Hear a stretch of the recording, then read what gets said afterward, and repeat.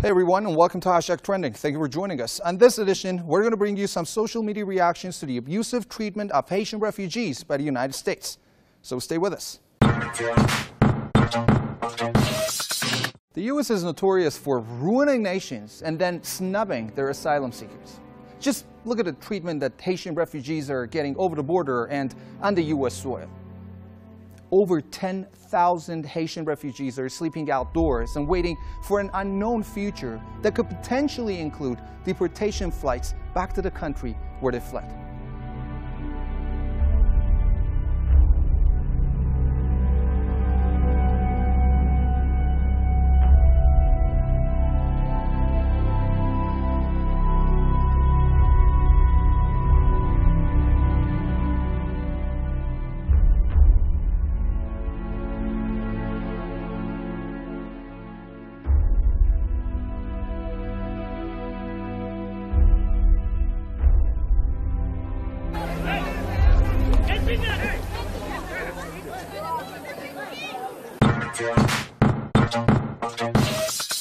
The Biden administration's treatment of Haitians is as abusive as it could get. Yet, what Border Patrol agents did in Del Rio a few days back totally out-eviled Biden and his entire team. Now, these first tweets are in response to that horrific incident. The first one is posted by MC Shamar. It reads, "I can't believe how people are reacting to Haitians crossing the border. They are being whipped and shot at by Border Patrol." The next one is posted by Florence Patton. Apparently, he loves the Mercedes driver, Lewis Hamilton. "This is happening in 21st century USA. White men on horseback whipping black men is so stomach-churning and repulsive. It shames the whole country. The fact it barely gets column inches is indicative of how depraved the West is." Now, this next one is posted by Joshua on Twitter.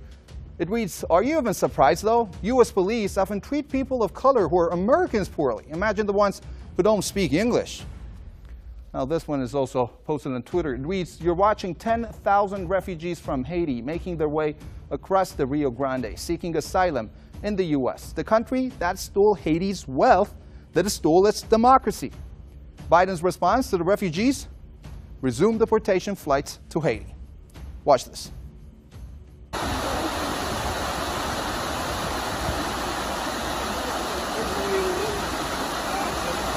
So yeah, as I explained before, most of these refugees are eventually flown back to the hellhole that they had escaped from in the first place. And that's the American definition of human rights. Now, let's go over the next batch of tweets.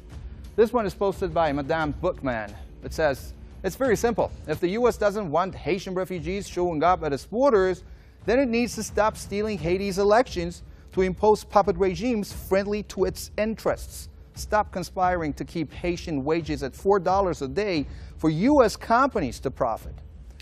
Now, this next one is posted by J.M. Harden. It reads, "And we thought things would get better for immigrants once Joe Biden took the oath. We just traded one conman for another, and this one didn't even want to stand up for voting rights until we screamed loudly enough."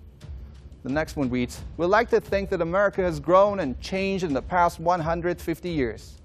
We're wrong. Just so you know, the Haitians are being deported under a U.S. policy that singles out mostly Haitian asylum seekers who are disproportionately Black, Indigenous, and Latino." Now let's see some more social media reactions. "This is America under POTUS. What a waste voting for this administration. The international community will pretend they do not see these inhumane treatments." This next one is from Andy Lee Parker. "The U.S. must stop creating refugees by using the military to back corporations outsourcing slave labor." And the last one is posted by Tom Watson, and it reads, "Our border cannot look like some white supremacist fantasy flick. Treat refugees with humanity.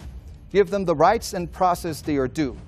The President of the U.S. must change this story immediately." And that's a wrap for another edition of Hashtag Trending. Thank you for watching. See you next time.